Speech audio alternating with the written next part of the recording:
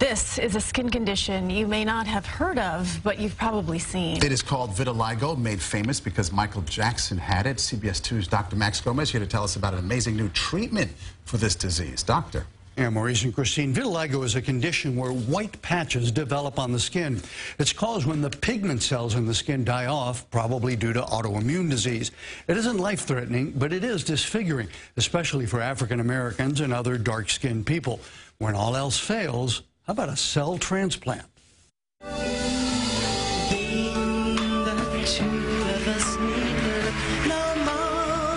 Anyone who followed Michael Jackson's career easily noticed how his skin tone became much lighter over the years. It don't matter if you're black or white.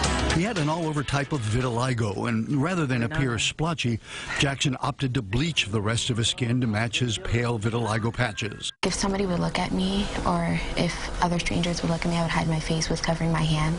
Caitlin Bertrand has a slightly different type of vitiligo that started in 3rd grade. The splotches around her eye affected her psychologically. I thought I was ugly when I had it on my face, and I would cry and I would say, why did this happen to me? I'm not pretty. She didn't like to go outside. She liked to stay in the house. Basically, she didn't really want contact with anybody. Today, you can hardly notice Caitlin had vitiligo. What made the transformation is this. Cells that do make pigment are actually transplanted into the white patches. 80% of patients will see a very, very good response. Maybe 15% have a partial response. Here's how it's done. Dr. Milgram first takes a small patch of normal pigment in skin. In Shamira Watson's case, from behind her ear. In his lab, Milgram extracts the pigment-forming cells called melanocytes. He then lasers the vitiligo treatment patch, onto which he applies a solution containing the melanocytes. We do an area about as big as a credit card at a time, and we see what the response is, and then we take it from there.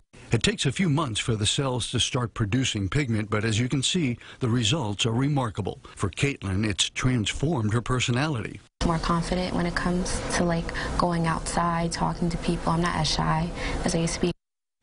Now, these cell transplants are for patients with stable vitiligo that's not spreading and in whom other treatments have failed. The cost is $500 to $1,000 depending on the area, and it can take several treatments, which are not yet covered by insurance because the technique is very new. But as you can see, it can really give a person back the transformation. Her life is just changed. A high school kid who looked like that. And people think that it's contagious, which it's not. No. But, you know, they see something like that and people want to stay away. Kids are mean.